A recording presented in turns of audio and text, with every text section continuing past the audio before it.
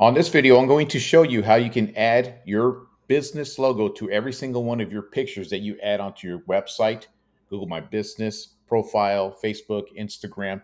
That way it protects your pictures from people trying to snag them, gives your business a more professional look, and it's super easy to do and completely free to do. Let me show you exactly how to make that happen.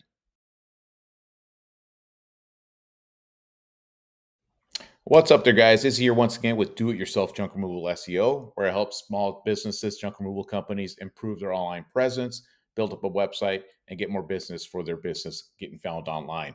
And today I want to discuss something that's a little kind of fun, a little more fun to do, and that is how to add your company logos to your photographs. So that way, when you're placing them on your website, on Google My Business, or on Instagram, it makes it look really professional. And in a way, it protects your pictures too from other businesses going out there and snagging your pictures off online and placing them on their websites. It kind of adds a watermark of what you guys do.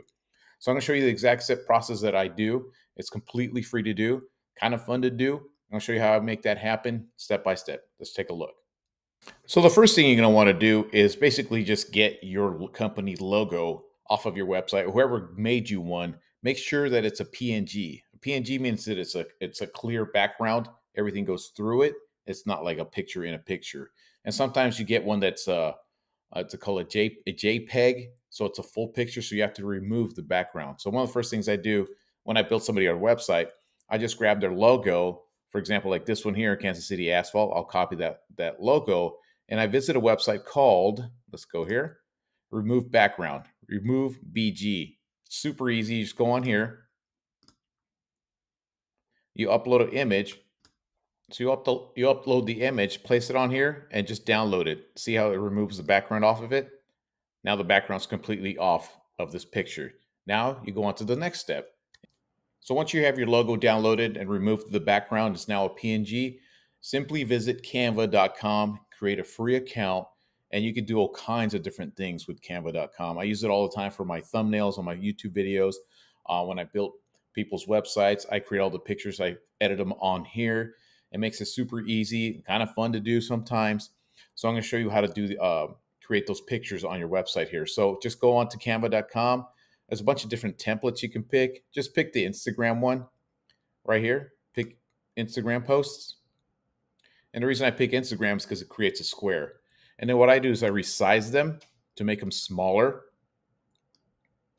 I always use 500. You don't want your pictures to be too monstrously big because then they won't load up on your website all that great. So resize. So now all your pictures are going to be 500 by 500 pixels. The next thing you want to do is, like, any pictures that you have about your business, your junk removal, trees, or whatever business that you're in, upload them onto Canva. There's a key right here. You upload. See, I got a bunch of pictures uploaded on here, but I'll show you this as an example. This asphalt paving company. Let's see what we got here.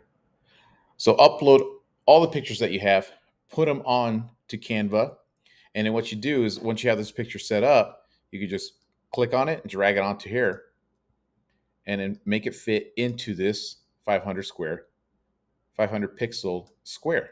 The great thing about this is that when you do this, you're going to make every single picture the same size. So all your pictures, once you're all said and done, every single picture you're going to have are going to be 500 by 500, which makes it easy to set up on a website. So all your pictures are the same size. Everything you put on Facebook's the same size. Everything's the same size. So you just eliminate that problem of cutting and editing your pictures. So it's really, really cool. So like that. So this picture's set up. And then you go to your logo, upload your logo as well, just like this one here. And you just place it wherever you want. Check it out. Just go right here. You can resize it, make it smaller, change the colors. If you don't like that logo, get another logo, put it on here. But there you go. And you can place wherever you want it. Now, if you want to just duplicate, there's an option called duplicate it. And there you go. Your logo's still here, but now you can change this picture. Delete this picture. We'll upload a different one. And then you go back to my list here.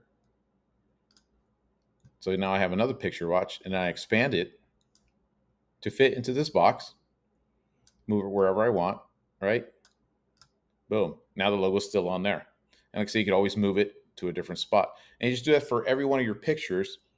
Save this file. So if you have more pictures, just keep uploading more, uploading more, uploading more, and you can always add that logo onto your pictures. You could place the logo wherever you want and make sure the pictures look professional. Just like these guys now on all their pictures have their logo set up on here. You'll see on here, and it makes it look sharp. And like I said, when people want to snag your picture, they really can't. Well, they're going to steal this picture here. Why would they do that?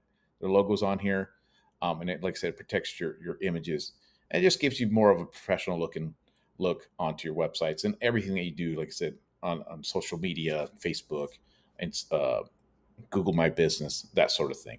So pretty easy to do. It's completely free. Takes a little time, but it can be a little bit fun to mess around with. And like I said, it eliminates two problems: um, resizing your pictures and make sure everything's the right size. And then, like I said, protects your pictures from anybody trying to snag them. So that's all I got for you guys today. If you guys want more information on some of the things that I do offer website designs. I do this kind of thing for you. You'll have a link in my description. Um, I also show you how you can do all of this stuff yourself, build your own website, do your own SEO, also in that link. But other than that, that's all I got for you guys for today. Till next time.